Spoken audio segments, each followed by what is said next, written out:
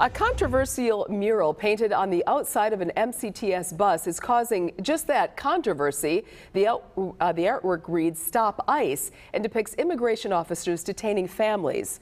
Madeline Anderson joining us live with the meaning behind these images and why some people say they just need to be taken down altogether. Madeline? Well, you may have seen this bus on Route 15 today. In fact, it is parked right here. The idea and concept for this mural was created by a group of area high school students as part of a Milwaukee Art Museum sponsored program. But some critics say both the museum and county should have never approved it getting this far.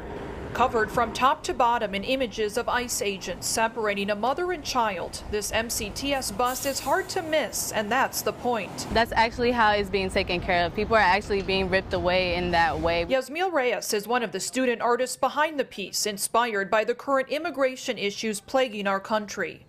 Data from the Department of Homeland Security shows roughly 60,000 people illegally cross the southern border each month. Roughly 2,700 migrant children were separated from their parents in that process last year. And currently, undocumented workers are being rounded up in raids from Georgia to California.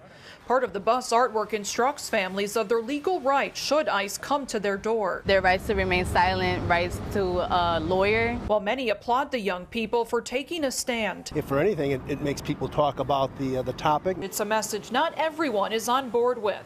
For those who have come to the U.S. legally, they feel the depiction is insulting. It's not an easy process, but the law is the law. Milwaukee County Supervisor Dan Sebring even calling for the mural to be removed, saying in a statement, quote, "We cannot allow a county bus to be decorated with advertising that includes a how-to guide for illegal immigrants to evade law enforcement." But Reyes says the goal isn't to offend. In fact, it's the opposite, to encourage more understanding. We just wanted to show that an immigrant can be anybody.